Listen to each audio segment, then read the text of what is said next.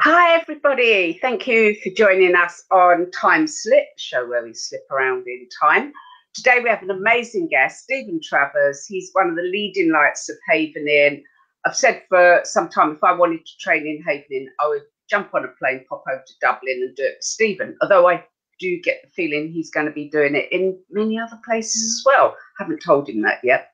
I would appreciate you liking this and sharing it. Let's spread the word, because there's so many trainings out there and a lot of them are a bit half-baked. And I know Hayden is one of the most credible out there. So, Stephen, welcome. Hi, Anne. How are you keeping? I'm really good. Yeah, I'm really good. So one of the things I wanted to ask you, jumping right in, yeah.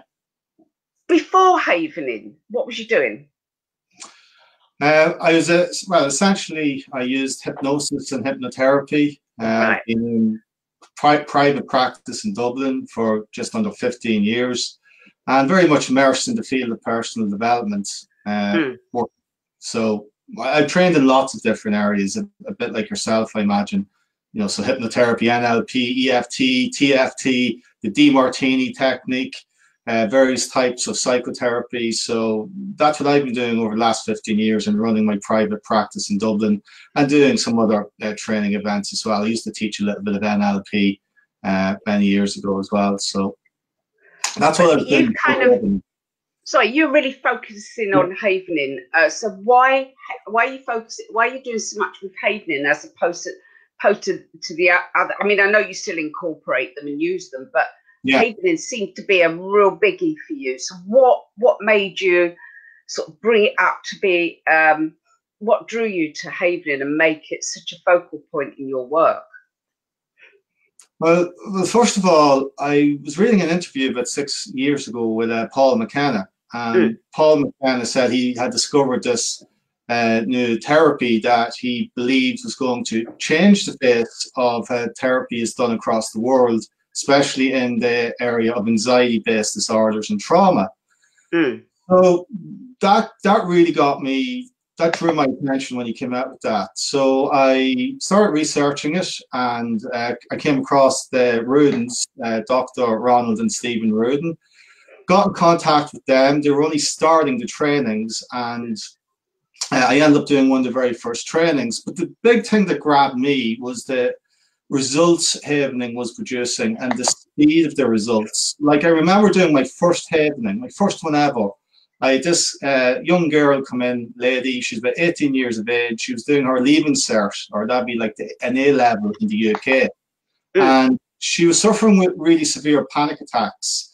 She'd had a really bad panic attack in an exam, and she was having problems going back in to do exams. So the school was trying to accommodate her, put her into a room by herself or in a small group, but it wasn't working. She kept having anxiety and panic attacks in those exam environments. So she came in, first session, I just learned Havening, and there was many things I could have done with her. So I decided, look, I'm going to use the Havening with her. We identified quite quickly when she had the very first panic attack in an exam. So I havened that memory and event. She was really distressed about it, and with under 10 minutes, the anxiety and panic had completely disappeared. Wow. There was a big transformation from someone who was sitting there completely distressed to someone who's completely calm and relaxed within 10 minutes. And after that one session, she was absolutely fine. She could go and do the exams, and everything was great for her. So I've been seeing those results consistently with Havening, and I suppose that was one of the main things that drew me to it, was the results, and then the neuroscience behind it as well impressed me. Well, I know. Obviously, Ronnie Rudin. I've never met Stephen Rudin, but Ronnie Rudin. I had dinner with him a few years back, and he's one of the nicest people I've ever met. But he's also really credible. I mean, he's a New York psychiatrist. He's qualified up to the hilt, and the science has been verified. From what I gather, the science behind it has been verified.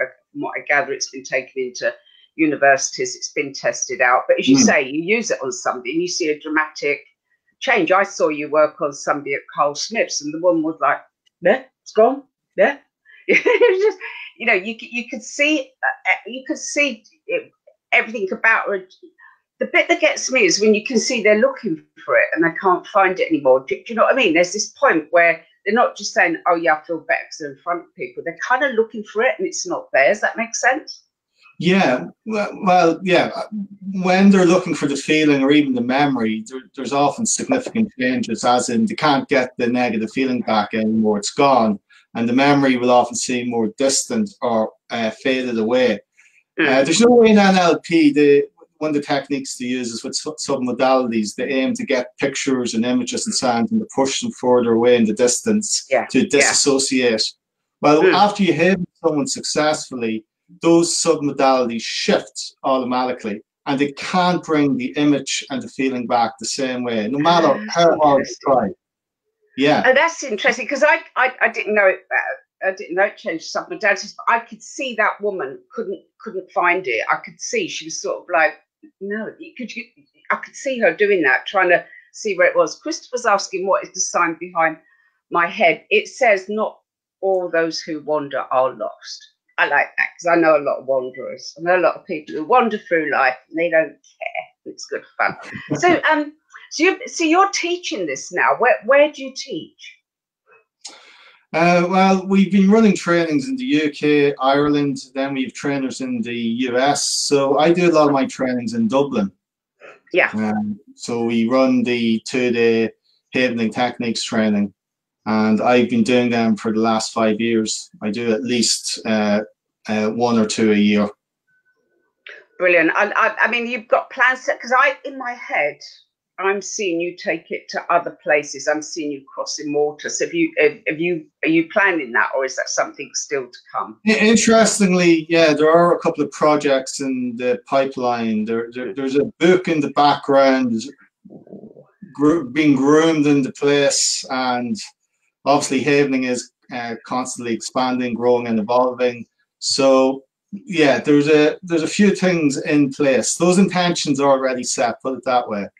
Okay, so you said, yeah, well, I'm seeing it. So if I see it, it happens. If I get the image in my head. So what are the main things you use Havening for? Many things. First of all, anxiety-based disorders, things like panic attacks, post-traumatic stress disorder, phobias. People with, built up accumulation of stress from just day-to-day living, unresolved negative emotions like unresolved anger, rage, guilt, shame. We also use Havening to help people overcome compulsions, cravings, addictive behaviors, to build resourceful states, states of confidence, calmness, resiliency, and also to help modify their behavior in regards to, once again, changing, I suppose, negative behavioral patterns they may have. There's many things we use it for, and we can even combine it and integrate it in with various different therapies and coaching models also. Do the rodents mind you incorporating into other things? Well, they're all for it. Like Havening has evolved. Yeah, it has evolved a lot in the last 5-6 years. So we're finding new ways of using it, new ways of integrating it in with other modalities to obviously what we wanted is achieve even better outcomes and results for our clients and the people we're working with. So there's a lot going on within the Havening community, and we've a lot of different people from medical doctors, EMDR trainers, NLP people, hypnotherapists, psychotherapists, counselors involved, and they're all helping to I suppose naturally evolve Havening as well with all their background and knowledge also. Yeah, so that's interesting, because most people have got a modality, don't like any other modality near it. They're quite precious. So I've not ever come across anybody being open that way before. So that's really, maybe I should have a chat to them at some point. But yeah, that's really interesting, because that doesn't usually happen. People are usually quite precious or a bit nervous about anything coming near their modality. And that's that's good, because I think most therapists do use several things when they work on somebody, and it's that synergy effect that you can create something really, really powerful with it. Yeah, like Havening works great as a standalone set of techniques, but we can also integrate it. We often say that Havening, if you add it to a lot of the modalities, it can enhance the other modalities. Like Paul McKenna, for example, uses Havening quite a bit, where he uses NLP techniques and hypnotic techniques in with the Havening. What I'm finding is that's actually enhancing those techniques. And we go into more detail why that happens within the trainings we do. We teach people what's actually happening in the brain. We go more into the neuroscience to explain why that can be so effective.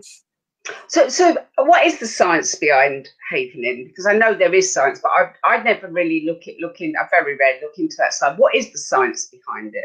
Well, first of all, there's a lot of science behind it, but I suppose to give you a snapshot of one of the reasons why it's so successful with clearing anxiety-based disorders is, first of all, when someone develops an anxiety-based disorder, there's generally, as we all know, been a very distressful event. Yeah. And there's often, they're going to have a sense or perception that they're trapped or they can't escape in some way, a sense of inescapable stress. At that moment, now this is the science part, something called AMPA receptors get encoded or stuck on little neurons in the amygdala. So think of my hands as a little neuron. These little spikes or receptors get stuck there, and they download everything that you're seeing, hearing, and emotionally, physically feeling in that moment. So anxiety, stress, heart palpitation, swelling, all that gets downloaded and coded. So the event's over, you're fine, everything's okay, but these receptors are stuck and they sit inside the neurons. If something reminds you of that original distressful event, it could be a smell, it could be something that looks similar, a similar sound, it has the potential to trigger these receptors off again.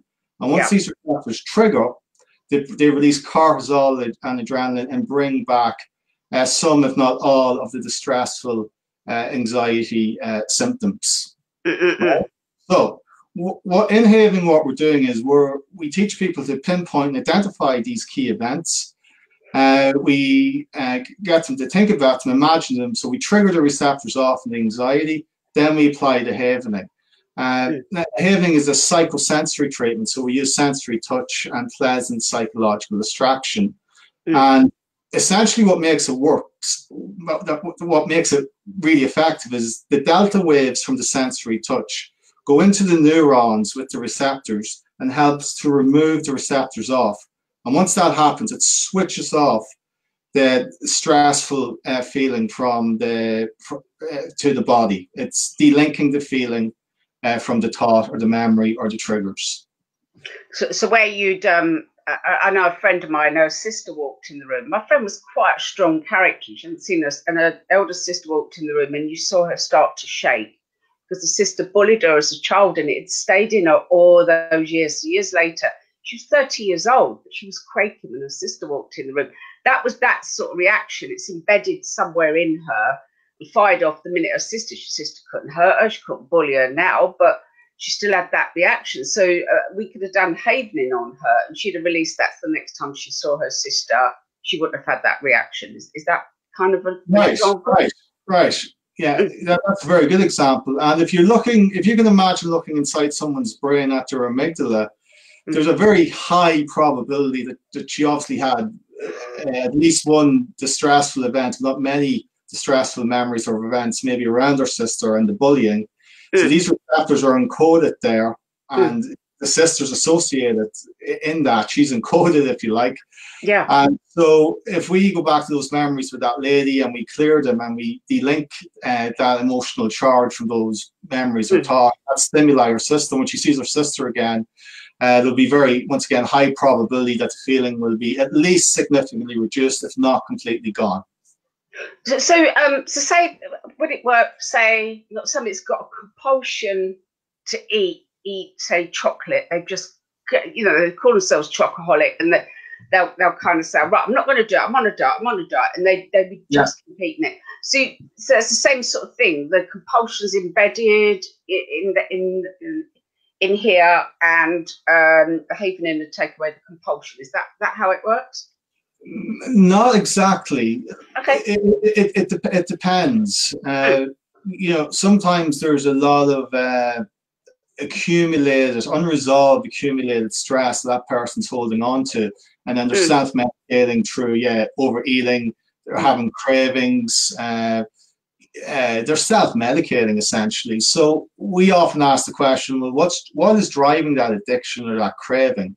Right. And sometimes we won't even work with the craving directly at the beginning. We'll look at unresolved trauma and other issues in their life, and we'll start clearing all that stuff first. And what that does, that produces a resiliency that then makes it easier for the person to take control of that behavior or to stop it. At saying that, we can directly haven the craving or the compulsion. So someone say gets a real strong compulsion for chocolate. We can rate it on a scale of 0 to 10, 10 being the most, 0 being the least. Trigger off that compulsion and haven the compulsion for chocolate directly. And that also can significantly reduce the craving, and in some cases completely clear it or wipe it. It depends what's driving the craving. Yeah, but you don't always know, do you? You don't always know. But I suppose if you get that compulsion and work with the compulsion, sometimes you don't need to know the origin or something. You can work with the compulsion or the feeling of it, I suppose, and clear it. Yeah. Sometimes it's partly habit, or it's more of a mild compulsion, you could say. It depends what's driving it, because there's notice sometimes people quit smoking, they go to see a hypnotist, and or they quit smoking themselves, and then 3-6 months later they're 2 or 3 stone overweight because it's not really the cigarettes, but if they were smoking because of unresolved stress and anxiety and other stressful triggers, they then turn to something else. So we want to really address at that deeper level what's driving these behaviors and get a more, I suppose, complete result for the person. Something else I wanted to ask, and I don't know if you can answer it, but I've had havening done on me several times, and I've seen you havening at Carl Smith's thing, and I had a session with Louise. Hi, Louise Baker's here, and with Louise, it was interesting because it's as if there was more. I don't even know how to explain it. When she was working on me, she had this really. Oh, guys, have a session with Louise if she's up for doing it. I know she's been stepping back lately for study, but she's doing it. She was working, and she's kind of doing something more with energy. I don't even know if you guys know you're doing. I mean, you were working. It's almost as if you went into some sort of a state yourself. And I've noticed that with Louise. And I've had the same with a couple of people, and I didn't really feel much. But it's almost as if you guys go into a bit of state. Is there something going on there, or am I imagining things? I'd say no, you're not imagining it. There is a couple of things going on. Like when we train people to do havening, we teach them about coming from a healing place, from a positive intention. So that can be very useful. That you're coming from that place of positive intention and healing.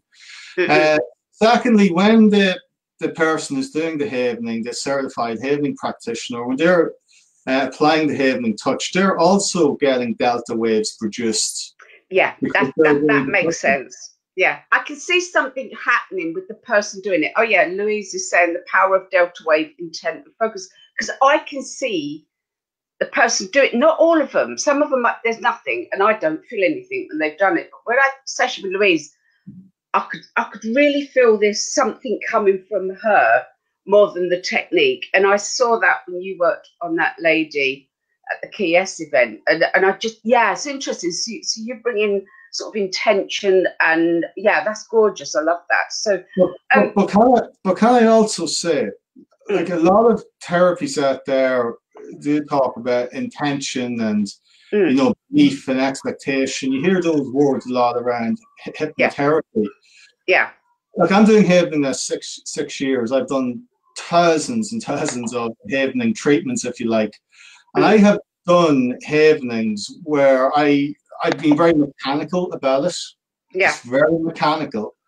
And I have gotten the same excellent results. Wow. From what I've heard, there is consistently amazing results with havening. So, but there's just something I've seen both of you two work where, I mean, I'm aware of energy, and there was it's as if something in you guys changed when you. It's almost as if I could, like when you was at the KS event, it's almost as if, or your energy just got so much bigger. I could just feel it. It's almost as if you went into some really, sort of, I don't know how to put it, really, it's like that, as if you'd created this, it's almost like a bubble of great energy. You know, it's almost as if I could feel you'd created something. So it's really, really nice. And when Louise worked on me, it was like, whoa, you know, there was something else going on, anyway, guys, do you want to experience this?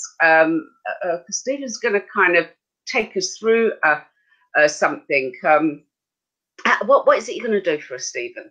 Yeah, I'm going to, I'd like to give everyone an experience of self-havening with a technique I call from stress to success. Oh. So I'm going to ask everyone to, there's really two things we're going to do. We're going to look to clear up something in their past or something that they're feeling anxious or stressed about.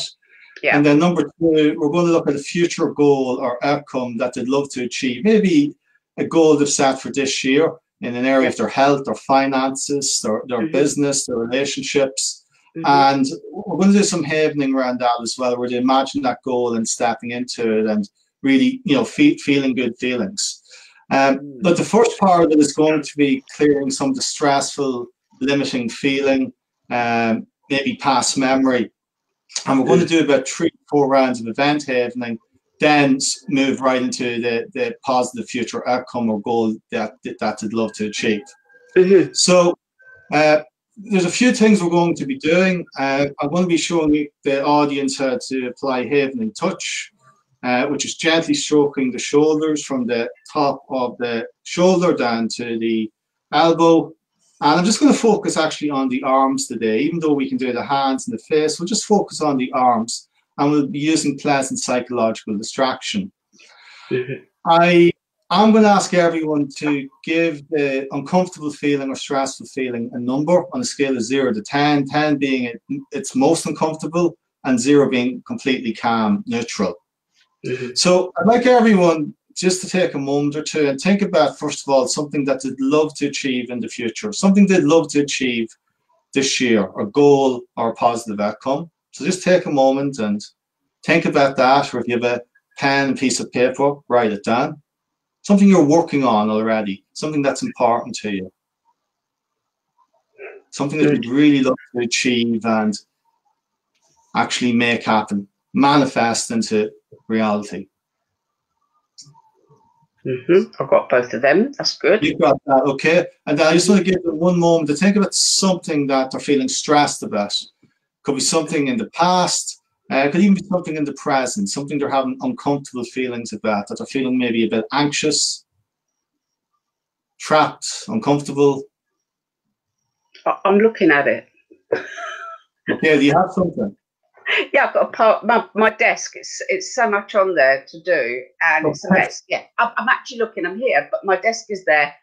Yeah, I've got it in front of me. So yeah. The audience or whoever's listening can also take something in their past. It could be a specific distressful memory or event that they'd like to shift. Okay, so are we ready? So I'd like everyone just to take a moment and close their eyes and think about, first of all, the uncomfortable feeling, memory, or thought, that thing that's making you feel stressed. Picture it in your mind, make the image big and bright. Any images or pictures associated, really focus in on them. Any sounds, focus in on them. And notice what emotions, negative emotions, and feelings that are attached. And I'm going to give you about 20 seconds to really go into to activate the amygdala. Go to the most distressful or uncomfortable aspect or part of that thought or memory.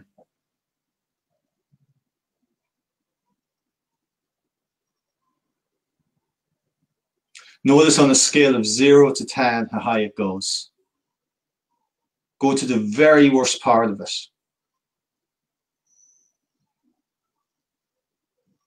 Make it go as high as you can.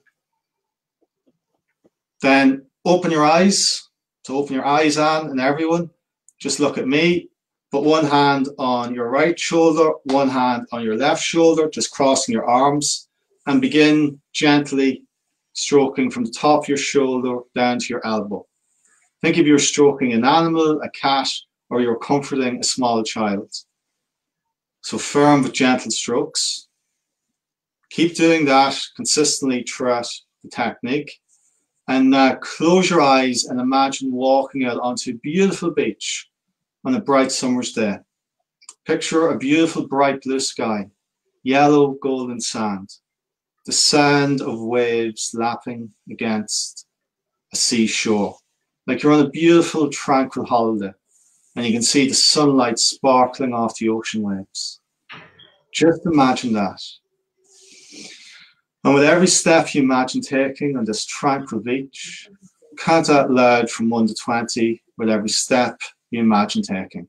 1, 2, 3, 4, 5, 6. Relaxing with every step. 7, 8, 9, 10, 11, 12. Imagine a few seagulls flying by. 13, 14, 15, 16, 17, 18, 19, 20. Now hum a little song as well. The distraction part is very good for getting the old negative thought out of your working memory. So let's hum Happy Birthday together. Happy birthday to you. Happy birthday to you. Happy birthday, dear Mama. Happy birthday to you. Happy birthday to you. Happy birthday, dear you. Happy birthday to you. Very good. Just keep stroking. Take in a slow, gentle breath. And just keep stroking. We call this havening touch, the stroking. This is flooding your brain with all these lovely delta waves and slowing your brain waves right down. It's also increasing serotonin, oxytocin, GABA, all these feel-good neurochemicals. And then noticing on a scale of 10 to 0, what number are you at right now?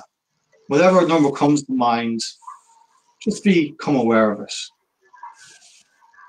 Then I'd like everyone to count out loud backwards from 30 to 0 in twos out loud, relaxing with every number. So I'll begin. 30, keep stroking. 28, 26, 24, 22, 20, 18, 16, 14, 12, keep stroking. 10, 8, 6, 4, 2, 0. Then I'd like everyone to hum Twinkle Star. Twinkle, twinkle, little star, how I wonder what you are. Up above the world so high, like a diamond in the sky. Twinkle, little star, how I wonder what you are. The distraction does seem a bit strange, but it really helps to displace the old memory out of something called your working memory. Now just keep stroking and take in a slow, gentle breath. Just keep stroking. Just relaxing as you breathe all the way out. And just notice that sensory touch, that feeling. Stroking in a calm, gentle way. And then noticing on a scale of 10 to 0 where you are right now. Just go with the first number that comes to mind. Then we're going to do one more round. of havening on this. And this time I'm going to ask everyone to imagine walking into a beautiful park or a scene of nature, maybe somewhere where you love to walk, a nice peaceful place with trees, maybe a river or a lake, and it's a beautiful spring or summer's day. Begin to imagine that in your mind. As you walk through this beautiful park or landscape, with every step you imagine taking, as you keep stroking, count out loud from 1 to 20. 1, 2, 3, 4, 5, 6. And imagine seeing what you see as you walk through this lovely landscape. It's a lovely spring summer's day. Every step you take causes you to relax.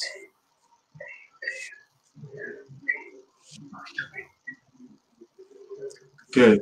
Then let's hum row your boat together. The song. Row, row, row your boat gently down. Merrily, merrily, merrily, merrily, like a dream. Row, row, row your boat gently down. Merrily, merrily, merrily, like a dream. And take in a slow, gentle breath.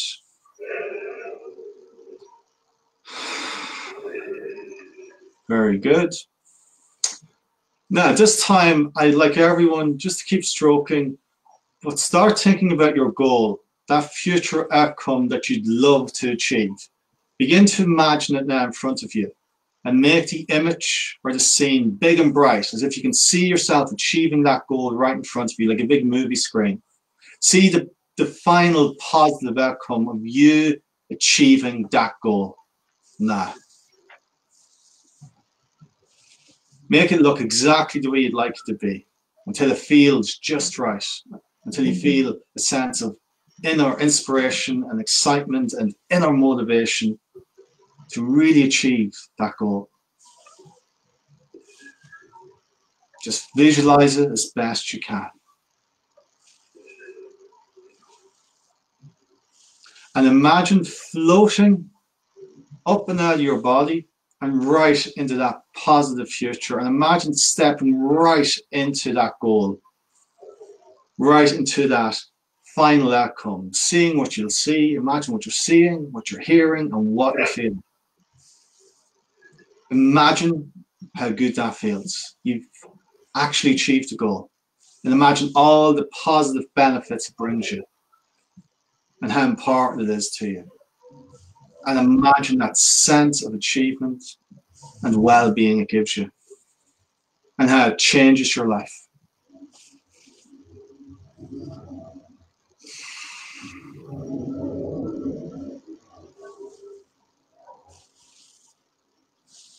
And over the coming hours and days, you can continue imagining this goal.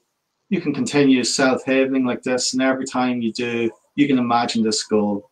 Every time when you self-haven like this, you can imagine this goal. Every time when you self-haven like this, you can imagine this goal. And it gets even more clearer, brighter, and the positive feelings get even stronger. And you feel spontaneously inspired to achieve this goal and to align your thoughts, actions, and behaviors with the achievement of manifesting this goal. Now, as I count from 1 to 5, at number 5, I'd like everyone to open up their eyes. They can take a little stretch if they wish, feeling much more calm, relaxed, and at ease.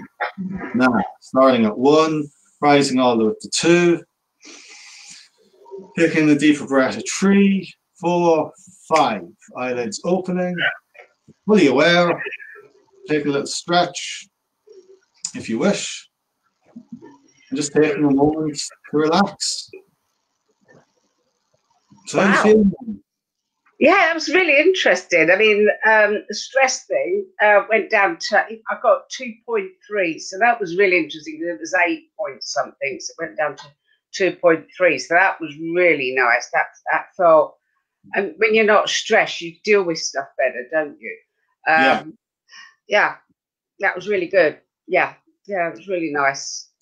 Good. Yeah. And I'd like everyone that actually who's done the process with us, or if you're doing the process right now, you've just tuned into this video, is to check, on the scale of 10 to 0, where you are on that old negative thought, memory, or feeling. Yeah. If it's not completely at a 0, you can do a few more rounds of havening on it with the distraction. That often brings it down to 0. When we're working with clients one-to-one, if something doesn't drop completely to 0, there can be many reasons, but it can often mean there's another memory or event or aspect of that event that needs to be havened or looked at, or there could be even an earlier event that's associated to that actual negative feeling.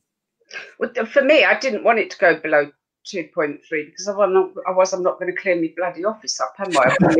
I'm just going to leave it as it is and just go, leave it. I'm off up the pub, you know. So I need to have that little bit of. So, guys, if you've got any questions for Stephen, can you ask them now? And I'd love to know where was you on that scale, and what did you bring it down to, or could you really visualize yourself? Give us some feedback. That'd be really interesting. Yeah, I could really feel that. That was really nice. It's my arms are aching a bit. It's a lot of rubbing, but yeah, it was good, isn't it? It's I feel different. I do feel different. I'm kind of I don't feel stressed about it. I mean, I genuinely don't feel stressed about it so much. You know, I'm just kind of a bit more. When you're not stressed, you deal with it straight away. My mind's going, yeah, but if I tackle that now, then a bit later I'll do that, and then I can clear that. And whereas before I was just kind of a bit overwhelmed with it all. I'm now kind of seeing it a bit more logically. So it's kind of got rid of that overwhelm. Yeah, it helps to down-regulate the stress. And as you said, when you feel less stressed, you're generally more resourceful, calmer, you can think more clearly. And you have to remember, this is just a taste of havening. I'm just giving you a small snapshot, just give you a little taster. Because as you know, Anne, when someone havens you as well, it can be quite a different experience. Yes, absolutely. Yeah, absolutely. So tell me about how long is the training to be a havening practitioner? Okay, well, we have a training coming up, and I'm delighted to say that we actually have Dr. Stephen Rudin coming all the way over from the US, the co-creator and developer of havening, to Dublin on the 6th and 7th of April of this year, which is when the training's on. So Dr. Rudin and myself are presenting the 2 days. Each day runs from about 9 to 6 p.m. It's going to be jam-packed full of live demonstrations, us teaching you how to use all the havening techniques for yourself, friends, family, clients. It's very interactive. We'll be covering all the neuroscience as well, teaching you how to use havening to obviously overcome all the anxiety-based disorders and trauma issues we talked about, how to treat things like cravings, compulsions, build resiliency, confidence. So there's a lot over that weekend, and it's an opportunity for people as well to come along if they have some own issues themselves they'd like to resolve as an emotional detox, you could say. So that's the 6th and 7th of April in Dublin. We already have 50 people booked in.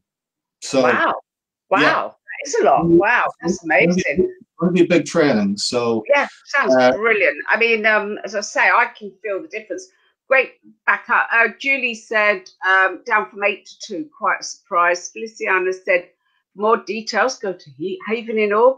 See, she's good at marketing, good at promoting. Yes, havening.org is the official Havening website. So there's lots of great information there. There's videos, etc. So good place to go to havening.org.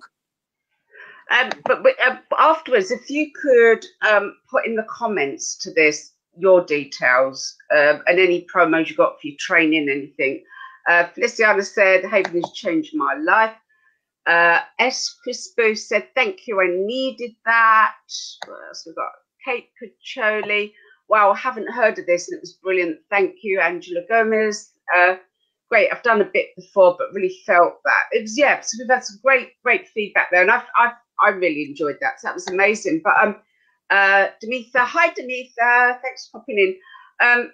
I'd love you to post up your details because I can feel so, to me it's like, I've, as you say, we tried different things. There's a lot of things where I go, oh, yeah, and there's nothing happening, but I can actually feel something quite almost physical. I can actually feel myself going into a different space. There's something coming from the good people that do this. So, that's why I asked if you'd come on, because it's very interesting. And I also think it's something about people are genuine. As I say, I've met Ronnie Rood, and I meet him, and you just know he doesn't need to do this. He's a top New York psychiatrist. He doesn't need to do this. He isn't somebody just churning out yet another therapy. He's actually found something that he knows he's got to get out there, and it really comes across the genuineness of it. Yeah. The doctors, Dr. Ronald and Stephen Rudin, they're two of the most nicest and most genuine people you can meet. I've not met Stephen. I don't know that. And they've developed something unique, and the reason why I'm such a big fan of Havening is not only is the results, it's the consistency of the results. I've never come across a treatment or a set of techniques or a therapy that's so consistent in delivery for my clients. Because there are lots of other good things out there, but Havening, the consistency of it is quite remarkable. And that I understand, because one of the things that drew me to Future Life Progression was we kept seeing things and then they happened, but it weren't the odd fluke. It's like every time people see where they're living or their future husband or wife, and they would meet them. Or, I mean, 3 times I've moved into properties that I'd previously seen that I had no idea where they were. So when you consistently get results, you think I'm onto something there. So Louisa said, I've recorded that session on Focus Band, Steve. I'll post a picture of the session averages. I don't know what that means, but hopefully you do. But, the Focus Band shows a lot what's happening in the brain, the delta waves, etc. You can actually see what's happening in the brain waves. So there's all these new technologies coming online that we're currently using now in Havening to really, I suppose, showcase what's happening in the brain and the body. But if people are interested in the training, there's literally 7 places left, because if we take on more people, I'm going to have to get a bigger hotel room. So, which seriously, I may have to. So if they want to sign up to the training, go to my website, stravershypnosis.com, go to the Certified Havening page. There's lots of free information there about Havening. There's videos, there's lots of client testimonials. I write a weekly, monthly blog, and there's loads of information with all the different Havening techniques, and some techniques you can do there as well. And if they have any questions, they can contact me direct at info@haveningireland.ie. So, and I'll put some information up as well later. Yeah, do post it up. That's brilliant. Then because people will be looking on here, and a lot of people watch this later when they're getting from work or whatever. Stephen, it's been an absolute pleasure. I feel great. I do genuinely feel really good. So thank you for that. That was really nice. I feel good. I'm sure everybody else does, and this will continue to be watched. So thank you so much, and we'll talk again. Thank you. Thank you for having me on. It was a pleasure. Feliciana said, "Get a bigger room, Stephen." There you go. I should come on the training at some point. I think you and Yvonne are going to try out. Should you go on the FLP with me or her? She'll come on yours. Well, definitely, because we're fans. So thank you so much, and I'll talk to you again. Take care. Thank you, Anne. Bye. Bye. Let's tune it in.